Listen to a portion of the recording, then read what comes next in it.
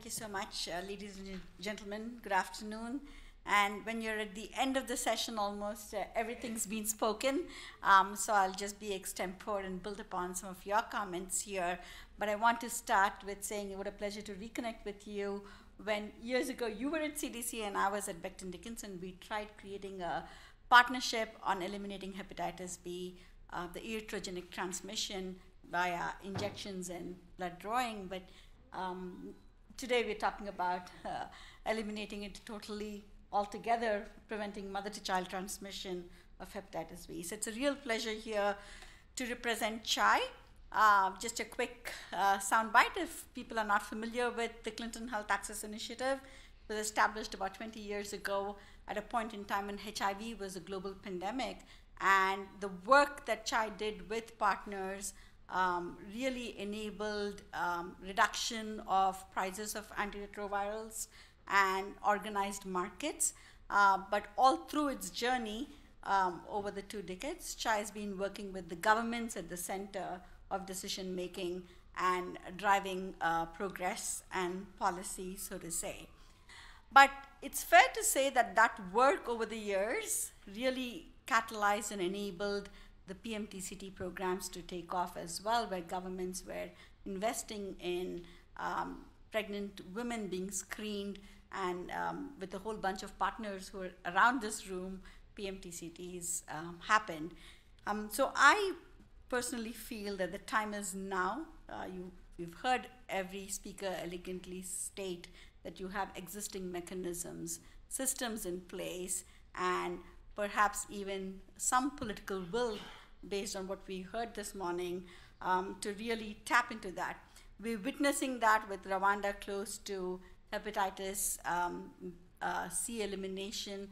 We're partnering with the Hepatitis Fund to look at prevention of mother-to-child transmission for hepatitis C. So what else has CHAI been doing here in this space? Since 2015, we've started a multi-center program working with countries, but more recently just announced a partnership with MedAccess, where we brought down the price of HIV and syphilis and HIV self-test test to an accessible level for countries to then procure. And we're right now advocating for a triple RDT test that is with syphilis, HIV, and hepatitis B. We heard the need for a better diagnosis, a faster diagnosis, and we hope that that test comes to bear, that becomes more accessible and affordable. By engagement with suppliers, the price for hepatitis B treatment is now $2.40 at the same level as the HIV treatment, and that is a big accomplishment. We also have to commend and applaud the efforts by Global Fund and Gavi. There is new funding through these 2 organizations, Gavi through its Hep B birth dose, which we've heard again, and CHAI is working with countries in helping governments access this application wherever countries have Gavi eligibility, and similarly with Global Fund in pulling together some of these proposals. However, I do think, and I'll build on the earlier speaker's message here, so we need to say there is a need for other donors who are looking at HIV or other global health areas to expand funding, because right now we have the system in place, we have some governments coming to the table, and yesterday I was actually in a session for sepsis where Dr. Johnny Kingasang was speaking, and his comment was the number of deaths no longer stir action. You say sepsis, 10 million people die.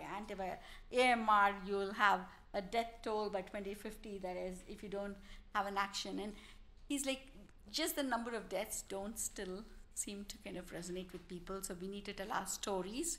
We need to evoke sympathy from the decision makers and policy makers so that funding follows the problem. Otherwise, there are so many competing issues. But I do think that time is now, and we're talking about elimination for the most vulnerable population, newborn babies.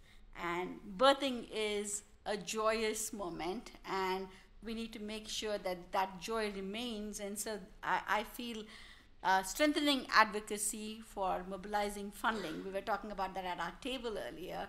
That funding is the need is now because you have everything else ready. There's progress in technology. There's promise of lower diagnostic tests. There are systems available, political will, and funders need to come to the table. So with that as my message, I really thank you for the invitation, and a pleasure to reconnect and be with this audience who's making birthing a joyous effort in a way. Thank you.